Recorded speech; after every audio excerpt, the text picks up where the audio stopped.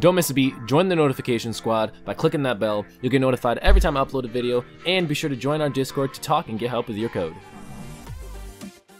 So cool, so now we have our withdraw player done. So now let's do our deposit player, which we're going to use the UID and amount. So in this one, pretty much a lot of the same things here. So I'm going to copy this whole first chunk here because we really just need that big chunk up there. And let's paste it down here. Let's get our brackets up to par. Okay, so it's going to check for if they have an account. It's going to see if they're in the hash map. It's going to get them from the hash map.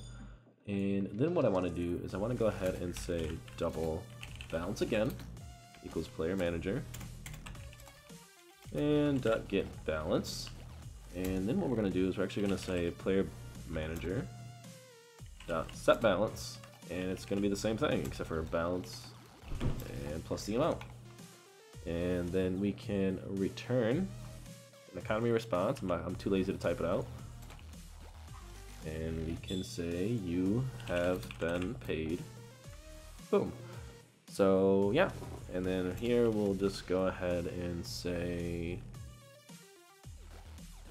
we'll just return null here, or we'll return the economy response. Player does not have an account. Cool. So if you guys hear some noise in the background, sorry, my roommates are home and they got a dog. So okay. So now let's jump over to our pay command. And remember, this is everything from the previous plugin here. So let's go ahead and say, I'm trying to think of what we should get rid of here. Probably, yeah, let's just get rid of all that. So we want to check to see if they have the permission. If not, we'll send them a message. So what we want to say, we want to say if args.length is equal to, we want args2. We want 2 args. And so usage here is going to be plus amount. And then the player it is going to. Okay, so if args.length equals 2. We want to go ahead and say int equals amount equals integer.parseInt, and it's going to be args0.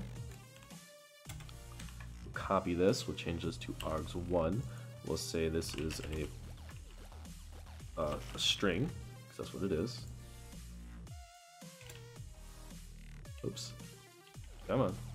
So we'll say string, and this is going to be player name. And we don't need to parse it to an integer. So then what we'll do is we'll go ahead and say plugin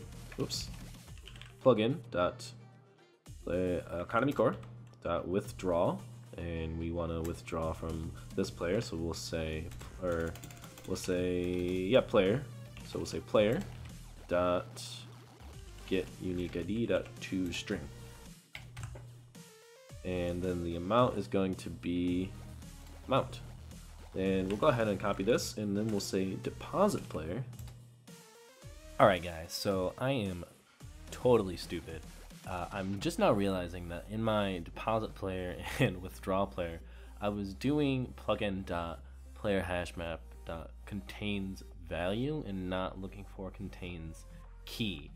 So make sure you go ahead and do that. I actually went ahead and made a new method here to actually check for to see if they're inside the player hash map, because I have a feeling we're going to be using that a lot in this particular class.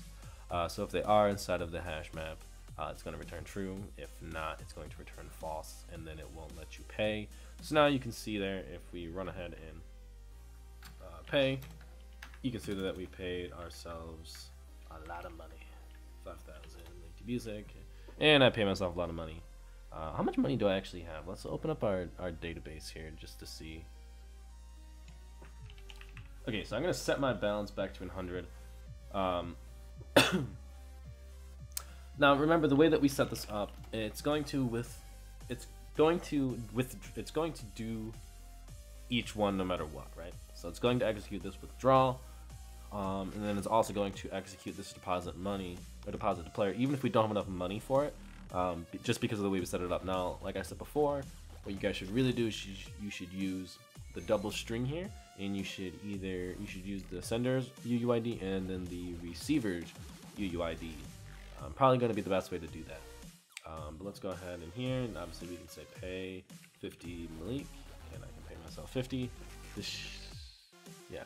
So this is not going to change because we're using the same values. We're using what I own, but you can see here if I do 150, it's going to tell me that I don't have enough money, but then it's going to tell me I've been paid. And then if we refresh this, I'm going to have 250.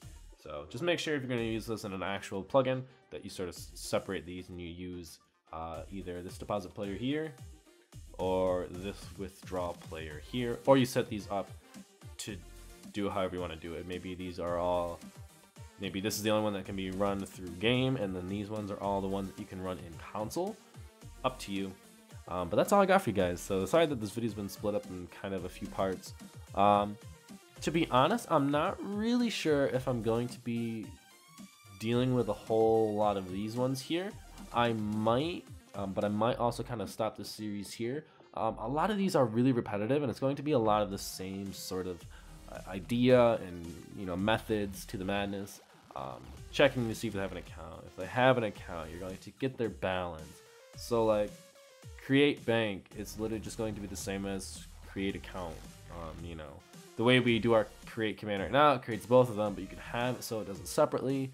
I don't really feel as if I need to really explain how to do that, because I feel like you guys have learned how to really connect each individual piece now, and you'll be able to do it.